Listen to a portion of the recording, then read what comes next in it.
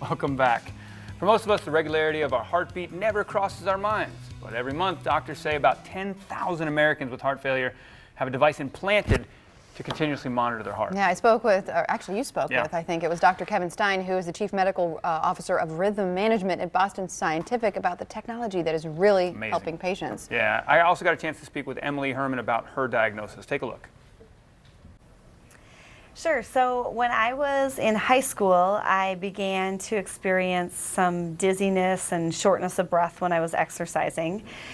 I eventually went to a doctor and was diagnosed with hypertrophic cardiomyopathy, which is a heart condition that puts me at high risk for sudden cardiac arrest. So shortly after that, I received my first ICD at age 19. All right, you mentioned something there that, Dr. Stein, I'm going to need a little explanation here. How do ICDs work, and how has the technology evolved to help people like Emily over the years?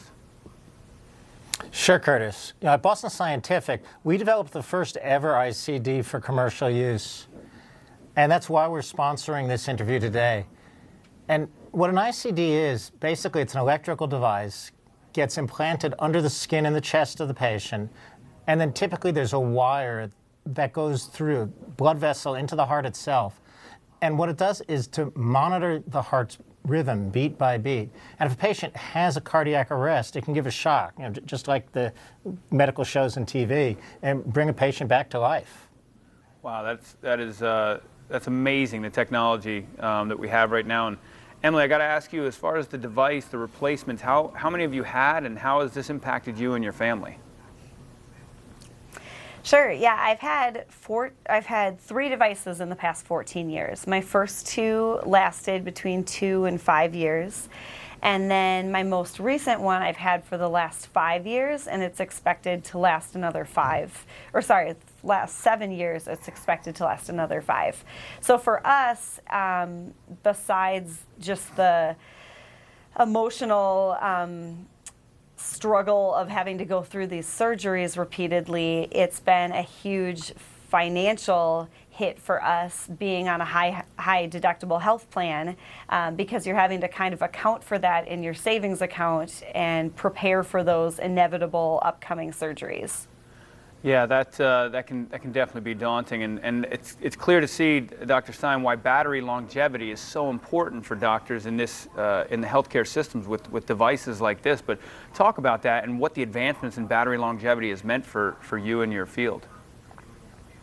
Sure, Curtis. The thing is that, and a lot of people don't recognize this until they actually have to undergo these procedures. It's not like a simple consumer electronics device where you just flip up a panel when the battery runs down and put in a new one. These are hermetically sealed. And so when the battery runs down, you need to have a surgical procedure, take out the entire unit, replace it with a new one. And for folks like Emily, right, there's risk involved whenever you have surgery, there's discomfort involved, and there's also just the cost of having these changed. We've now had 9 different studies that show that our new battery technology, which is called EnduraLife, lasts up to twice as long as older devices or devices that are still on the market from our competitors. And in fact, in Britain, where they have nationalized health, the National Health Service has an institute called NICE. It's the National Institute for Health and Care Effectiveness. And they looked at all this data and recently came out with a specific recommendation that doctors there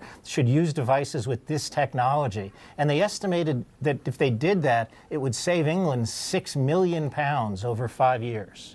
That's music to everyone's ears out there. Obviously, the cost of healthcare is on everyone's minds. And appreciate you guys being here. Emily, thanks for sharing your story, and let folks know where they can get all this stuff in one place, Doc.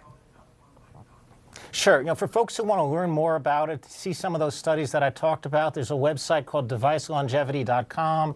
And again, folks who have any specific questions about their own individual care, best thing to do is just reach out to your own doc. And we'd like to thank Boston Scientific for making that segment possible.